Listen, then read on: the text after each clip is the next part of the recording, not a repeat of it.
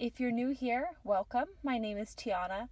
I'm a project manager by day and an avid card maker by night. Keep watching to see how to make this card. The supplies you need are shown here, and the specific items that I used are all linked below.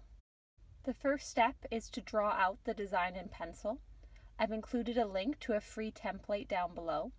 Once you have the design drawn out in pencil, take your gold pen and basically fill in all of the letters.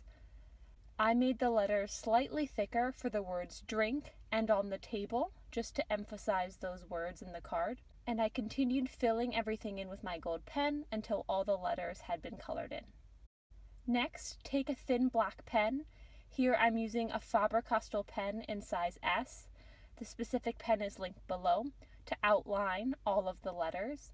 You could skip this step if you wanted, but I find this really accents the letters and makes them pop.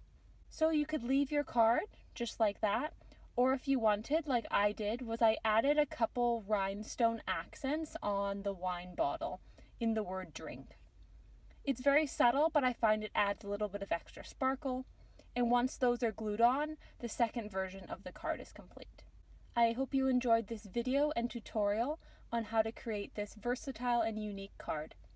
Thanks for watching.